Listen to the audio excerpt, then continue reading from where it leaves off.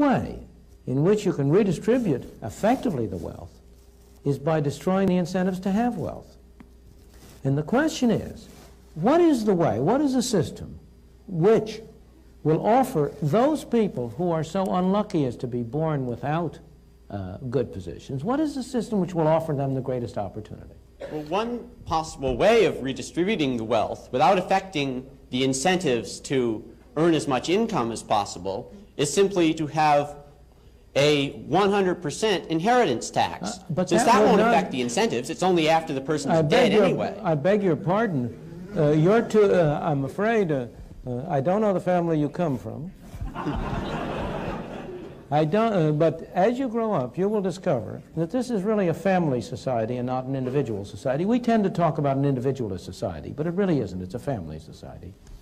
And the greatest incentives of all, the incentives that have really driven people on, have largely been the incentives of family creation, of family, of pursuing, of establishing their families on a decent system. What is the effect of 100% inheritance tax? The percent of 100% inheritance tax is to encourage people to dissipate their wealth in high living. What's the harm in that? The harm in that is that where do you get the factories? Where do you get the machines?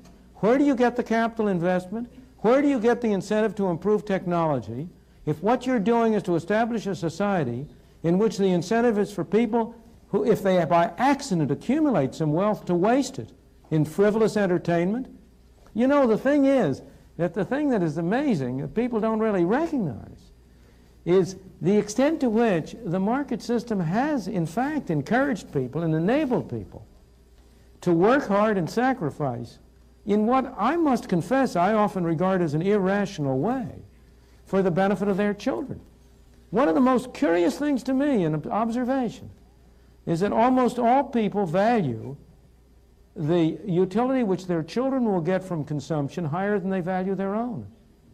Here are parents who have every reason to expect that their children will have a higher income than they ever had, and they scrimp and save in order to be able to leave something for their children. I think you are sort of like a bull in a china shop if you talk about the 100% inheritance tax having no incentive effects. It would destroy a continuing society. It would destroy a society.